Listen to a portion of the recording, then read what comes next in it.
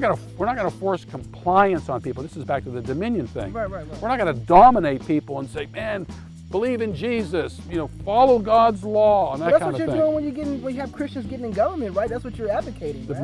Most the people who I associate with in being involved in government is to decrease the power of the state, not increase the power of the state. We want a smaller government at all levels. When I say government, civil government at all levels. We want to turn more responsibility over to states and counties and cities. We want a very decentralized civil government. Back to like the Exodus 18 model. We don't want to increase the power of the state. I don't want the state running public schools, government schools. It's not its job. It's going to happen eventually, though, right? What's that? Government schools. Eventually we've got them. Well, I mean, but even if we follow your How did we lose it? How do we get government schools? Did the government come in there and say, we're going to start government schools here and you're going to buy? No, people capitulated. They said, yeah, we want the government to do this. Tax me, man. Tax my property, tax my neighbor, tax me. I don't have any children in public schools, and yet I'm paying for your child. Yeah, it's the Saul effect. We want a king. Yeah, give us a king. But see, that's the point. Everything is getting worse. You expect for people to stop sending their kids to public schools and to homeschools and that to take over the... How do you educate your kids? Oh, they're homeschooled. They're homeschooled. Yeah. In fact, I just read something where more and more black families are doing homeschooling. 20 years ago, homeschooling? Yeah. Your child will never get into college. Right. Now they're begging them. They are. Because they're great students. You just proved my point. Okay. 4-2. All right.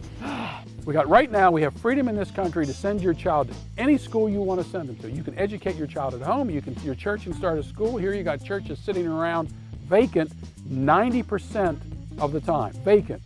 These huge churches, you got a Wednesday evening service, you may have Sunday morning service and a Sunday evening service. You have Sunday school one day a week, maybe Wednesday night, and for the rest of the time those schools are vacant. And here we have the freedom in this country to teach our children in any way we want to do, and Christian parents are still sending their kids to government schools. They're not public schools, they're government schools. And they wonder why their kids turn out the way they do. And look, Christian kids in government schools is going to change the system. They've done a great job. Done a great job. Sarcasm. That's it. and my child is a witness in the public schools. And I'm not saying that some children aren't witnesses in public schools. Well, what about the teachers that are there, the Christian teachers that are there that are evangelizing the kids the best way they can?